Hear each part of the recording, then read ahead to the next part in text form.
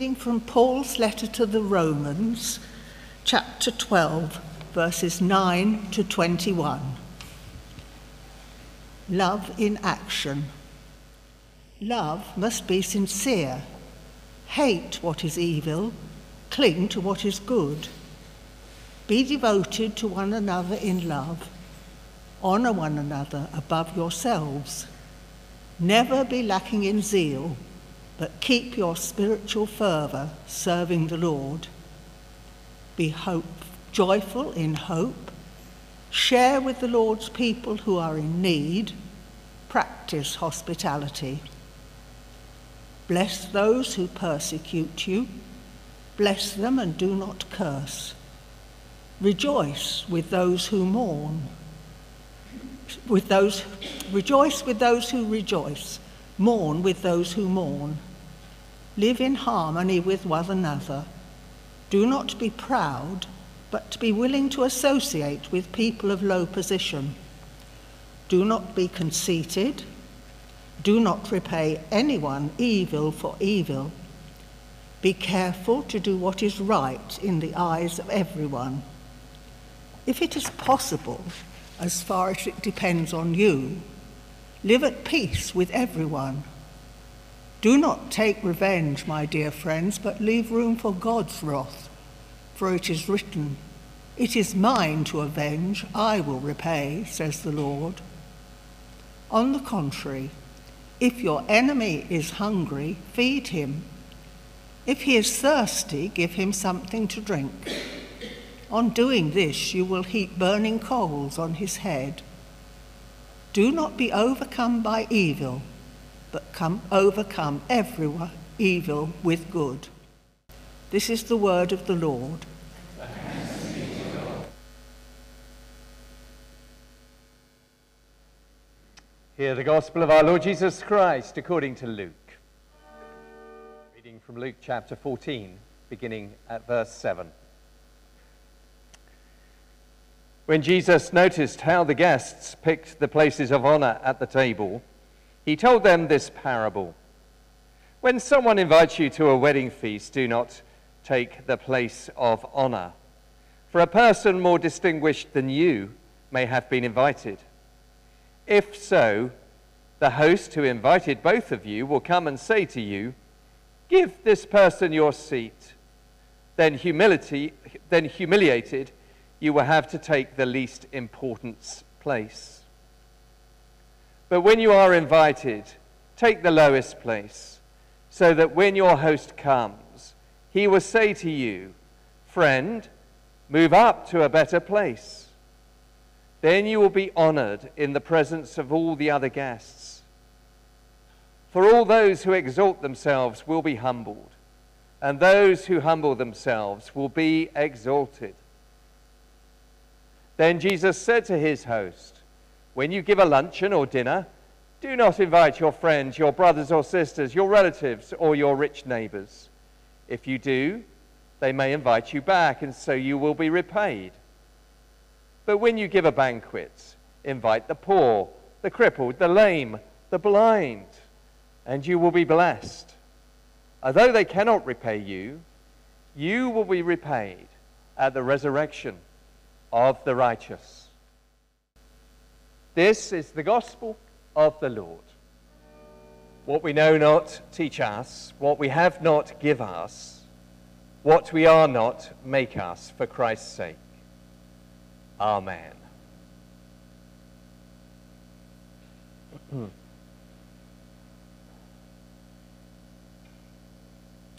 Well, the name Will Guidara was not one that I knew.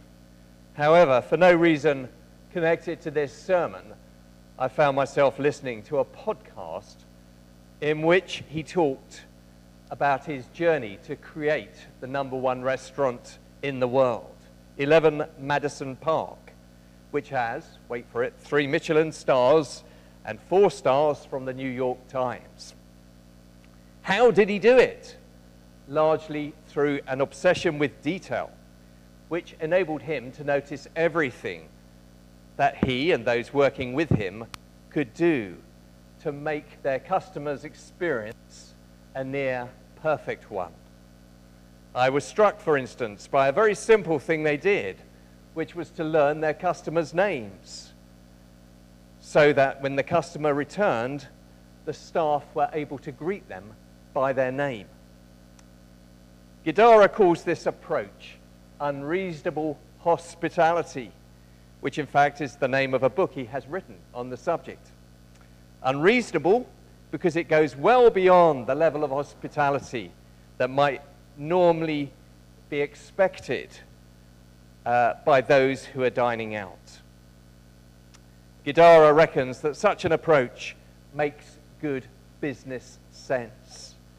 But actually, as I listened to the podcast, it struck me there is something deeply Christian about it as well, and therefore much that we in the church would do well to learn from. Well, this morning we come to the third in our series of 6 sermons based on the Church Urban Fund's course called Growing Good, which is intended to help churches explore the connection between social action, discipleship, and growth. Our theme this morning is hospitality, building a culture of giving and receiving, openness and welcome. So a definition or two at this stage may be helpful. Nicole Starling suggests hospitality is about being other person centered. It is not about showing off how well you can cook or how beautiful your house is. It's about welcoming people and meeting their needs above your own. One of the contributors to the short film we're going to watch in a few minutes says, I think hospitality is really the business of making people feel at home, feel welcome, feel important, and respected. In fact, that did remind me of that other well-known definition of hospitality. Hospitality is the art of making people feel at home when you wish they were at home. Interestingly, and I didn't know this until I began to prepare for today, the etymology of the word hospitality means giving power to the stranger. And I think that's quite helpful because it reminds us that there is a risk in offering hospitality. For in doing so, we make ourselves vulnerable. Many of you will know the story of Les Miserables. Like me, you may have seen the musical more than once, or watched the film, or read the book. The story begins in 1815 as the lead character, Jean Valjean, is released from 19 years of imprisonment. However, because his yellow passport marks him out as a former convict, he finds it virtually impossible to find somewhere to sleep. However, a benevolent bishop treats him with kindness and invites him to stay. Tragically, however, Jean Valjean repays the bishop's kindness by stealing his silverware. Adam Weymouth, in an article entitled The Vanishing Hitchhiker, quotes the work of Jacques Derrida, who suggests that true hospitality is having your door open anytime to anyone, to the other, and giving them whatever they ask for. Derrida feasibly overstates his case. After all, even the most hospitable of people might argue that there need to be some common sense safeguards. However, even if he does overstate his case, he does so to make a point. The point being that without some risk, we cannot offer real hospitality. So indeed, there is a risk in offering hospitality, and it can be costly. Many years ago, when Jim Thompson was Bishop of Bath and Wells, he told of a visit to Namibia when he met with the Archdeacon of Obidu. Arriving in the middle of a 5-year drought, the bishop was offered a shower. We had a shower and watched the water go down the drain, recalled Bishop Jim. We then asked our host how he had acquired all the water. He told us that for 6 months they had been saving it for our visit. Risk and cost. And yet there is a clear instruction in Scripture that if we are Christians, we must take the offering of hospitality seriously. Our first Bible reading today came from Romans chapter 12. It contains a long list of what love in action should look like. One of those is hospitality. Here's verse 13 again. Share with the Lord's people who are in need. Practice hospitality. As we all know, it's very easy to talk about loving people. Of course it is. Any of us can do that. But hospitality shows that we mean it. How then might we practice good hospitality? I'm thinking here that there is both a corporate and individual dimension to that question. In other words, there is what we might offer as a church together, and there is what we might offer individually as those who comprise the church. Let's start with the corporate. So here's that film I mentioned just now. It's about 6 minutes, another in the series from the Church Urban Fund.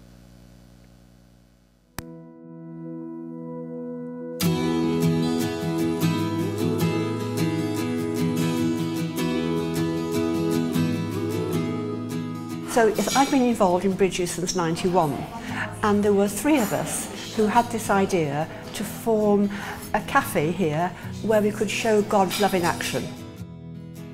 And we were trying to think of a name, Bridges, because it will bridge all the community, every time, economically, socially, educationally. Coming to Bridges, we trust that the people who come and who enjoy a coffee with us or a chat, that they have a sense of belonging. And also connecting, because a lot of the people who use us obviously come from the community, and so they connect with our volunteers and enjoy being here. And I just think that an act of kindness goes a long way. It looks like a cafe superficially, but the purpose is to enable people to meet, and therefore we try and introduce people to each other, starting by introducing ourselves as and when time allows in between cooking and serving. For me, Bridges, I would term it really as church in the community. People who might not go to a church, they can come here and they can see that the values that we operate by. So it's a channel, if you like, for God's love. It's about giving it away to others. Now I usually come on a Friday afternoon to help with Place of Welcome. I find that's really lovely because I can just listen to what people say. People tend to open up, either if they're eating or if they're doing some sort of handcraft with you, and that's what I really enjoy doing.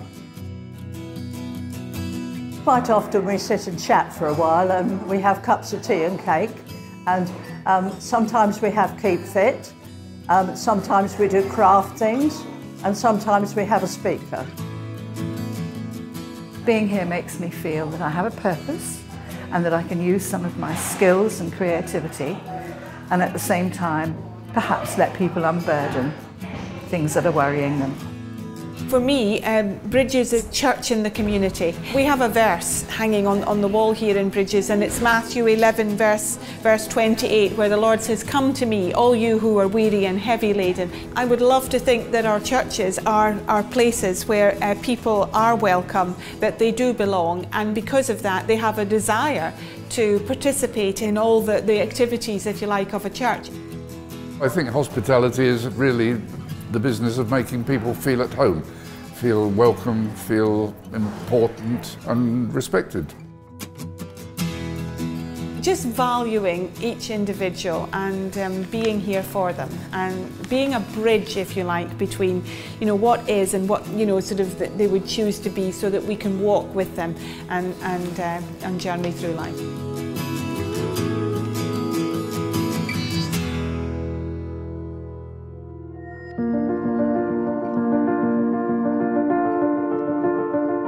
In the Gospels, Jesus spends a lot of his time eating and drinking in other people's homes.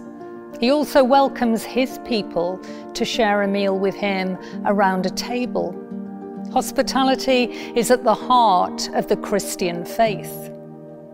The Growing Good research found that churches with a strong culture of hospitality are more likely to grow, both in numbers and in maturity. And hospitality goes further than just offering food.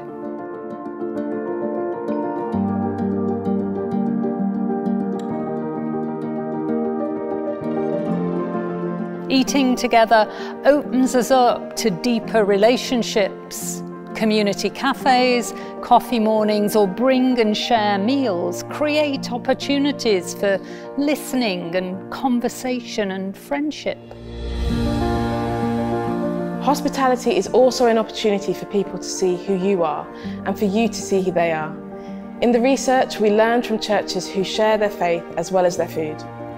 Some churches offer prayer to individuals who come to the food bank. Others include a short, informal reflection about Jesus during a community meal. And some preach about hospitality on Sunday mornings, knowing that people who use and volunteer at the food bank are listening in. Growing churches do all this with authenticity and respect and generosity. It's also important to let others host you, rather than assuming that we as the church should always be the host. Remember that Jesus spent much of his time as a guest in other people's homes, rather than always expecting people to come to him. Giving and receiving hospitality is part of following in the footsteps of Jesus.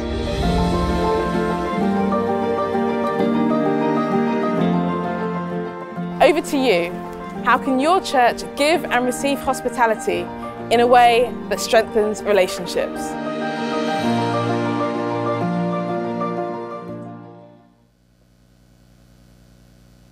Well, I wonder what struck you in that film. One of the things that struck me was how Bridges, although superficially looking like any other coffee shop, is seeking to do much more than offer food and drink. It is wanting to help people connect and belong. As one of the contributors says, hospitality goes further than just offering food. And you may recall that research which was referred to in the film. Growing Good, Growth, Social Action and Discipleship in the Church of England found that there is a profound difference between feeding someone and eating with them. The exchange of a food parcel, for example, does not innately welcome a person into the life of the church, nor does it innately deepen the faith of the volunteer. So here then is the challenge to the church. Good hospitality is more than simply thrusting a cup of coffee at someone and saying, there you go, get on with it. It is befriending them. It is listening to them. It is understanding something of their story. And the Church Urban Fund material offers some helpful questions for us to ask ourselves as churches. Where and how does your church offer hospitality to others? Who is involved in each of these? Who is welcome? What does your church do well? What does it do not so well? Are there any groups within your community which are particularly good at showing hospitality? What can you learn from them? How can you share something of your faith in the ways you practice hospitality? Well, I'm pleased to say that here at St. Nicholas we offer good hospitality in all sorts of ways. I think, for instance, of coffee on Tuesday and Thursday, or our involvement in the meeting place on Saturday and other days. And of course there are the refreshments we offer on a Sunday, when at our best we use the opportunity to get alongside the stranger, the newcomer, and the person simply longing for a greater depth of relationship. In other words, staying for coffee after church on Sundays isn't just about what we get out of it, but what we can give to others. That said, perhaps there is more that we might consider doing in this regard. Yes, I know that our resources are not infinite, but we need to remain alert to how the Lord may be prompting us to grow in this all-important ministry of hospitality. Not only is this a loving thing to do, but it is likely to lead to growth as well. To quote once again one of the contributors to that short film, the growing good research found that churches with a strong culture of hospitality are more likely to grow, both in numbers and in maturity. Well, let's move on then to individual hospitality, all too briefly. Our gospel reading this morning, Luke chapter 14, verses 7 to 14, is a good place to start. Here, Jesus outlines two principles of hospitality. First, whether you are a guest or a host, don't always grab the best seat or place for yourself. Rather, be ready to leave it for someone else. I know the temptation, but who wants to be at the end of the table when you can be in the middle, right at the center, connecting with as many people as possible? And yet, good hospitality will sometimes necessitate giving way to others, letting others sit where we would rather sit. And the second principle, when you are thinking about who to invite round for coffee or biscuits, or even lunch or dinner, don't simply think about those who you like, and those whose company you find congenial, or those who you sense may return the favor one day. But invite too those who you find difficult and disagreeable, and those who may not be in a position to invite you back. This, I suggest, is challenging stuff. Of course it is. For which of us wouldn't rather have people round for coffee or dinner? Those whose company we like and who make us laugh. But there it is, teaching from the mouth of Jesus. I should say, by the way, if there is a sudden flurry of invitations my way after this sermon, I won't know whether to be happy or sad. Happy because you've listened to what I said, or sad because you think, let's invite someone who's difficult and disagreeable. But time has gone, and I will conclude. What I've discovered for myself as I prepared for today is that I had much more to say about hospitality than I realized. May we take the theme of hospitality seriously. Forgiving and receiving hospitality is very much part and parcel of what it means to walk in the footsteps of Jesus. To end, here again is Nicole Starling, who I quoted earlier. The God who has saved us and welcomed us in Christ is a gracious, hospitable God. For us, his children and servants, hospitality is not an optional extra like icing on the Christian cake. It is one of the attitudes and practices that lie at the heart of a life transformed by the gospel. Amen. Rejoice, the Lord is King. Your Lord and King adore. Heavenly Father, we thank and praise you for all your gifts to us.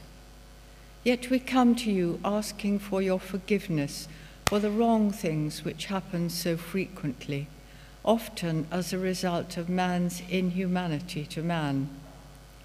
We think especially today of the migrant crisis and the appalling event which took place just days ago, resulting in the loss of so many lives in the Mediterranean Sea, when the boat carrying hundreds of migrants capsized. Lord, we think of them, of their families and their friends, and ask you to give comfort to all whose lives have been affected by this terrible tragedy in any way.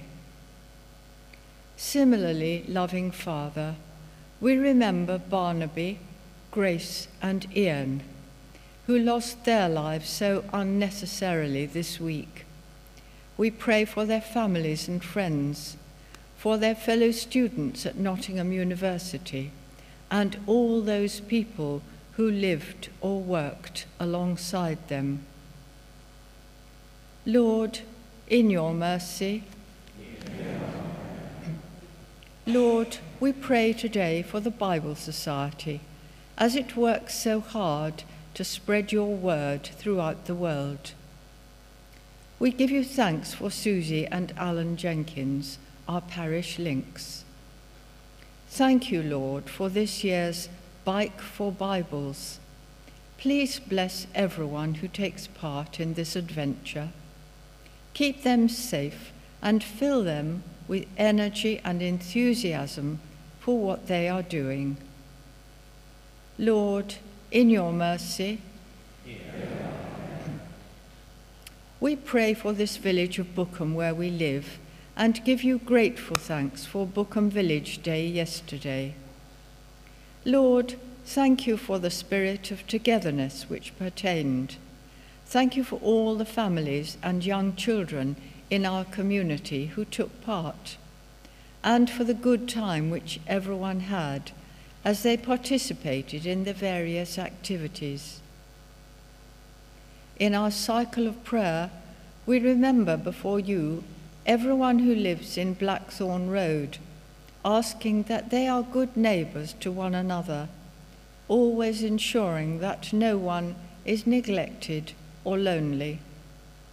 Please, Lord, make us sensitive to the needs of others and to be aware of what is going on around us. Lord, in your mercy. Lord, please be with Neil MacDonald as he leads the church development plan's focus on maximising the value of the changes made to our church building, so that it may be used to the full. Please bless the various events due to take place here during the coming weeks, that they may be well supported and open up the church to many people who do not regularly worship here. We pray that all are encouraged to become more involved because of the warmth of the welcome they receive. We pray today for our pastoral assistants and for all they do in the parish and in the community. Lord, in your mercy. Lord, we pray for anyone known to us who is unwell at this time, holding them up to you in our hearts. From our church family, we pray for Eldred Clark, Tim Carlier, Catherine Jobson, Nigel Fenner, Tim Reeder, Jenny Carlier, Beryl Wood, Joan Hatcher, Sylvia Charles, Valerie Lambert, and Alison and Ruth Langford. Please give each one of them courage in adversity and help them to feel that you are close to them at all times. Lord, in your mercy. Heavenly Father, we remember before you Valerie Good, giving thanks for her life and for all that she did. We pray for her family and friends, asking that they may be comforted in their loss and in the knowledge that they are not alone. Lord, in your mercy. Merciful Father, accept these prayers for the sake of your Son, our Saviour, Jesus Christ. Amen.